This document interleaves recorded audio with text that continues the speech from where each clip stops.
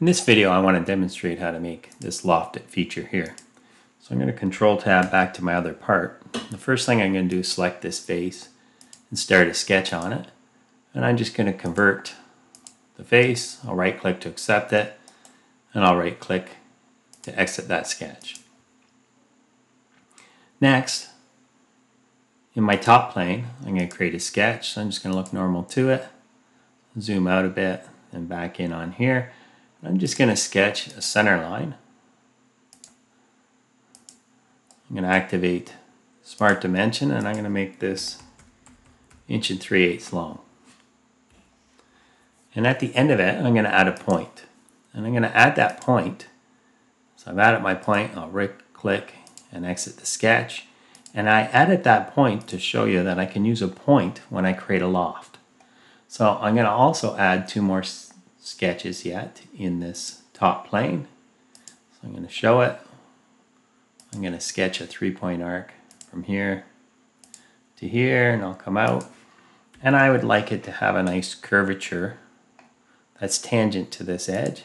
So I'll select that edge, I'll hold Control, select it, and I'll make them tangent. And that looks good. I'm going to exit that sketch. I'm going to do another sketch in the top plane. And I'm going to do the same thing on the other side. I'm going to add a 3-point arc from here to here. I'll click to place it, and again I want it tangent to this edge, so I'll select that edge, hold Control, release Control after I select my arc, and make them tangent.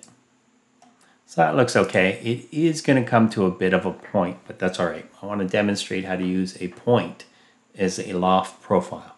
And next, this plane goes through the middle of the part, so I'm going to sketch it in. I'll look normal too, and I'm going to make one more 3-point arc from here to here.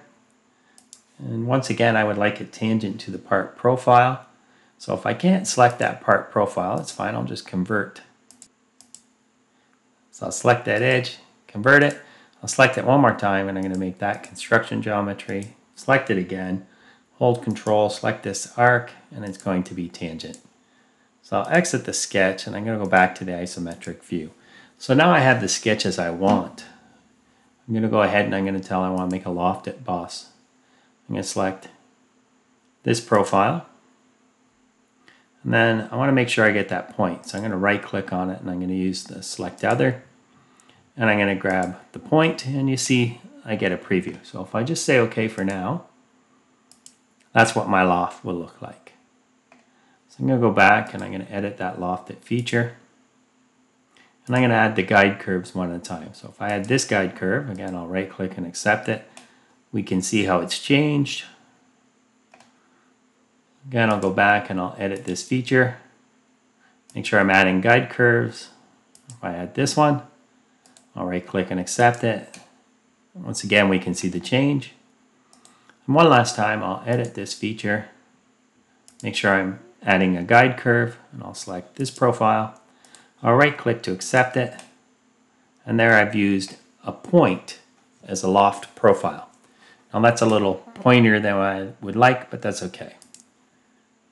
So select the isometric view and go ahead and have fun making your nose cone in case our stasis pod has to be ejected into